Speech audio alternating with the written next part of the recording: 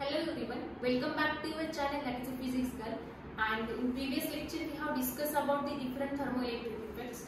First one is a Peltier effect, second one is a Seebeck effect, and now in this lecture we have to discuss about the Thomson effect. So third type of the thermoelectric effect is nothing but your Thomson effect. Now who discovered the Thomson effect? So the British physicist William Thomson discovered the Thomson effect first time. That means the scientist name is William Thomson. Due to this reason, this effect is known as a Thomson effect, and he discovered this effect in 1851. So that is why this effect is known as a Thomson effect. Now what is a Thomson effect actually? So the statement of the Thomson effect is given by the process of evolution of absorption or absorption of heat during the current passes through the whole length of wire whose one end kept at hot and another one is cold is known as a Thomson effect. So this is the statement, that is a scientific statement of the Thomson effect.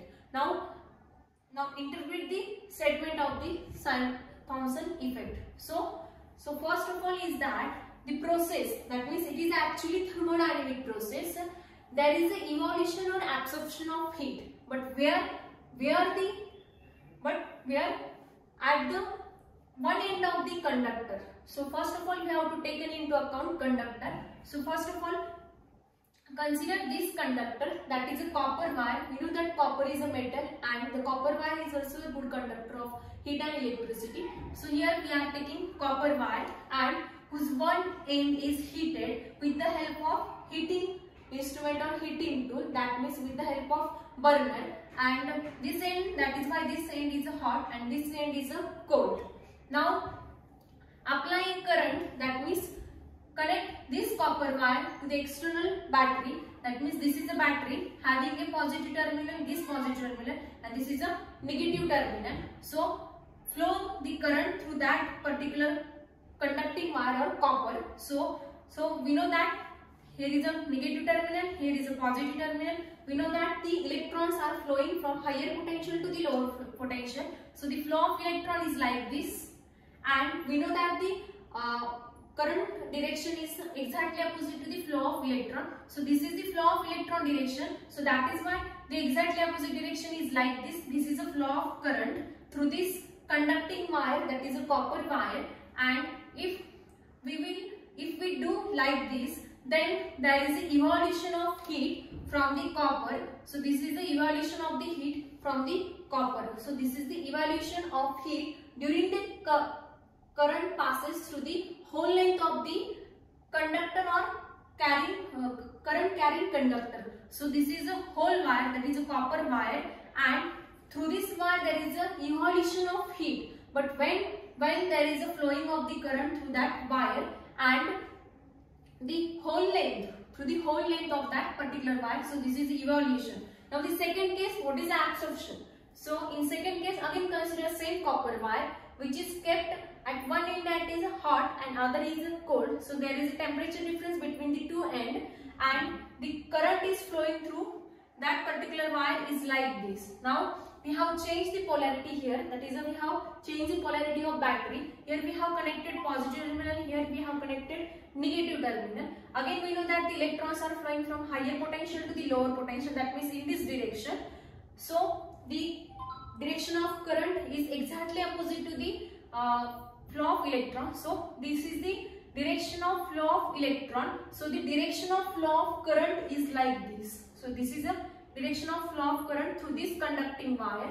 Now in this case if we change the polarity, then the heat is absorbed by the current carrying conducting wire, that is a copper wire. So there is two possibility, that is first one is evaluation and second one is absorption. This phenomenon happens only when we are passing a current through the conducting wire and the two ends of this conducting wire kept at a temperature difference. That means one end is hot and other is cold, and the current carrying conductor throughout its length it will evolve or absorb the heat. So this is the statement of the Thomson effect, or this is the actually Thomson effect.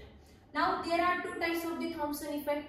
First one is a positive Thomson effect and second one is a negative Thomson effect. These are the two different types of the Thomson effect. It will depend on the heat transfer mode. That means the direction of heat along the direction of flow of current and direction of heat opposite to the flow of current. According to that, there are two types of the Thomson effect. First one is a positive and second one is a negative. So let's discuss one by one in detail.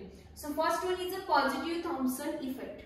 So consider a copper bar or copper metal. So this is the along AB. So this bar is a AB bar and its center is a C. So we kept some burner at its center and we have to heat up it. So that means we are providing heat here. That means the C point gets easily heat and we are flowing the direction of current, or we are flowing the current through this bar along this direction. That means along its length. Then there is a absorption of heat along AC path. That means along this part there is absorption and along CB part there is a release of heat. So and in this case the heat is transferred along the direction of flow of current. So that is why this type of Thomson effect is known as a positive Thomson effect. And the example is that itself is a copper and another example are zinc, silver. These are the different examples which are showing the positive Thomson effect.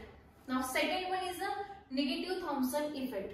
Now consider the again different type of material. Instead of copper there is a iron material. So consider the iron bar, that is AB, and its again central part, that is at point C. We are providing heat with the help of some kind of burner. So and the direction of flow of current is along the length of this iron bar. So if we are doing this, then there is a absorption of heat along CB and evolution or release of heat along AC. That means exactly opposite happens here as that of this case, that is in the positive Thomson effect. So that means along the AC direction there is an evolution or release of heat and along CB path there is a absorption of heat. So in this case the heat is transferred exactly opposite to the flow of current. That means in this case in positive, flow of direction of current is like this and transfer of heat is along also like this.